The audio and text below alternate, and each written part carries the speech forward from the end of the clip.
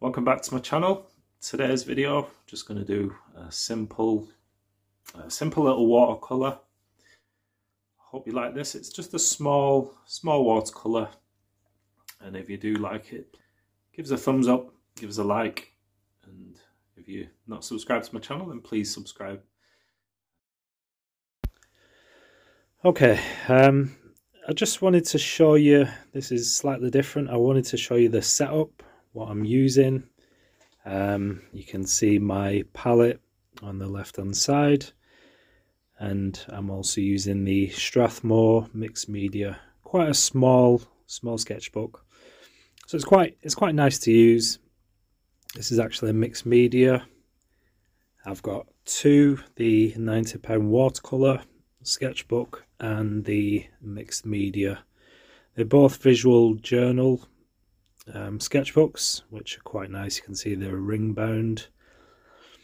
They're not really the size that I wanted, but that's all they had available online when I ordered, so I just went ahead and got these smaller size.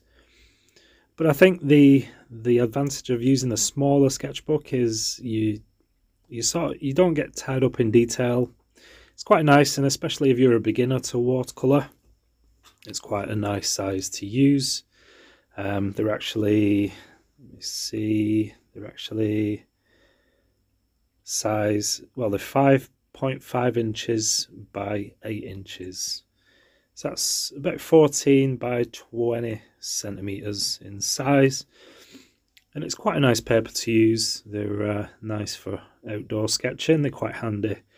Pop in your sort of bag or whatever to be more portable.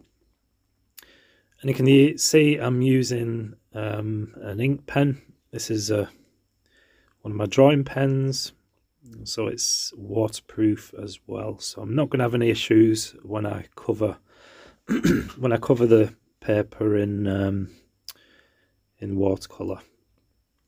So you can see I've done another sketch on the. This is actually, I've set up this camera, and for some reason it filmed it sort of sideways, so I've rotated it on my editing app, and it looks like I'm actually painting with my left hand, which I'm not. I'm actually right-handed, so I don't know what's happened there. Just editing the video, I've rotated it, and it's sort of gone to this format. So I'm painting my right hand. This is all right-handed work. So I'm just going in. You can see the colors I'm using. These are my Jackson watercolor paints. So I'm just using what's on my palette as well from previous paintings. So there's a little bit of color on there, but I'm using my yellow ochre, sap green. You can see I'm touching into that, and a bit of lemon yellow. That's for the trees. And I just used a simple wash of raw sienna and yellow ochre for the building itself. So it's quite a nice little scene. It's not some the one on the right, that's on the left side of my sketchbook. It's actually a scene that I took a photo of, and it's actually a little bit of a museum type place down in Dorset. And I just wanted to do this painting to almost complement that. So I've done somewhat similar. And if you're not used to painting, or if you're not really good at painting buildings or anything like that, you can just cover most of the scene with trees or, you know, shrubbery, and just have a little bit of the building popping through. I think that's quite a nice little sort of scene to do.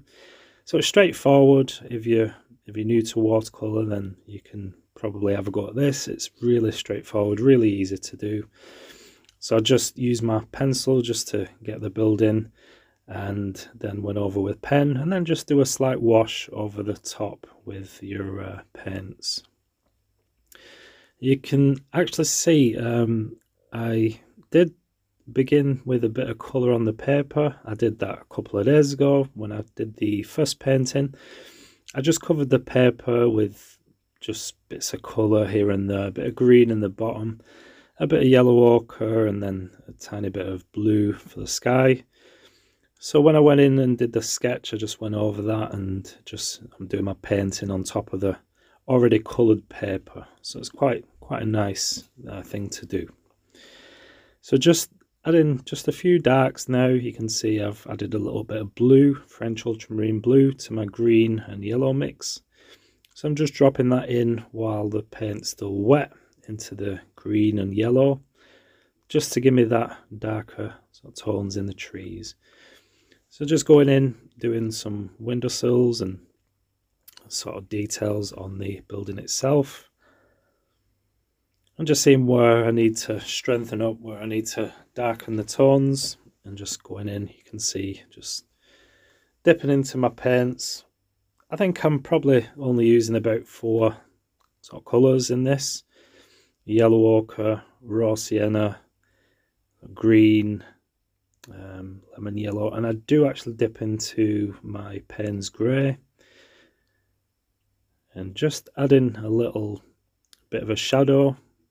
So for this scene, I'd say the sun or the light source is coming from the left hand side, so it's just giving a nice little shadow to the side of the sort of extended bit coming out.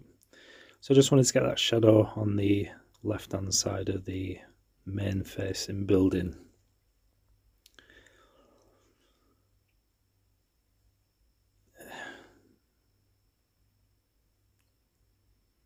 So just adding a bit of warmth to the roof, just a bit of I think that might be burnt sienna, possibly. I'm not really sure what colours they are.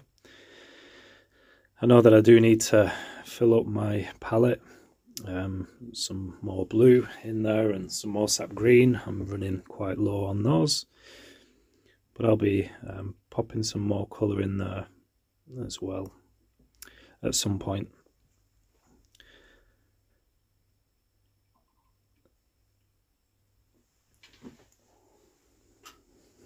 So just adding some darker tone and a bit of a reddy colour to the chimney. I think that looks quite nice. So it's quite similar to the scene that I've done on the right hand page. You can see, and just a little bit more colour into a bit more darker tones into the sort of trees and foliage in front of the building. And I'm just adding bits of ultramarine to the green mix, and here you can see just doing a little bit of splatter, just letting some of the pigment splatter along the paper. You can see just gives that little bit of texture. Again, I'm not after anything realistic, or it's just a sketchbook, so it doesn't really matter too much. Just want to keep things nice and loose, and I think with this size it's perfect to do these loose little sort of exercises. So if you do like this, please give us a comment, let me know what you think.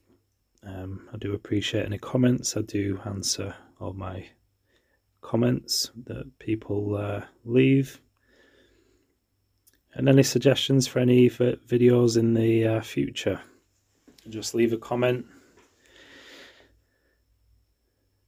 And you can see there's not really much left to do. It's just a nice little cottagey sort of scene.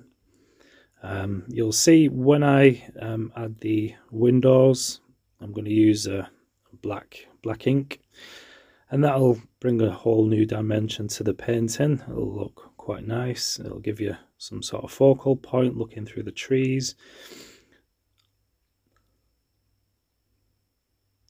So just about finishing, so I'll be using my pen now, just blotting out some of the darker details, just text them out. I just wanted to add a little bit of red, so I'm popping in a little bit of red just to represent some flowers, some nice little flowers in the foreground, and it just makes it nice with the green, nice red to complement the green.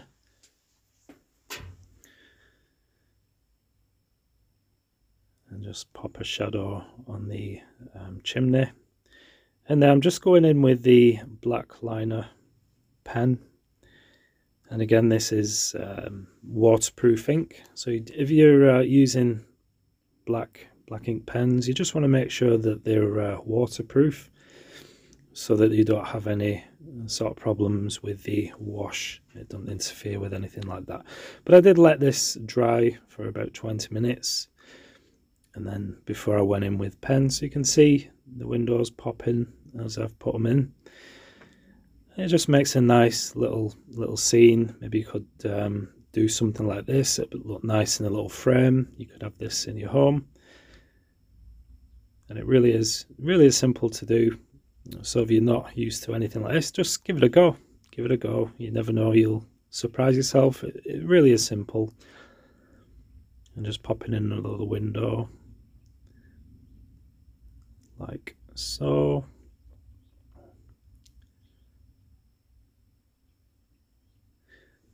So I hope you like this video. It is a bit different.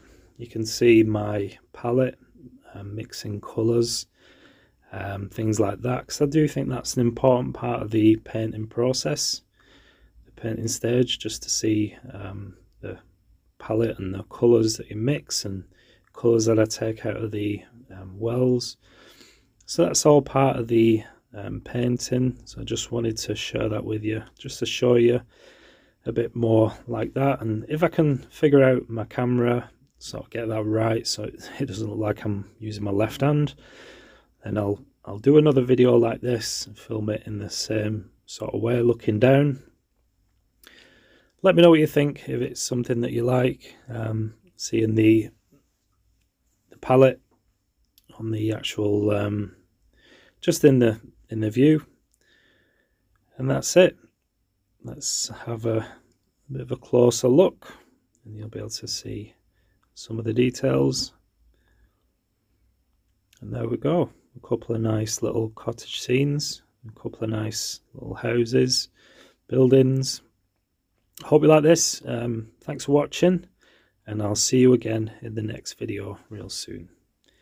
Thanks for watching. Take care. Bye bye.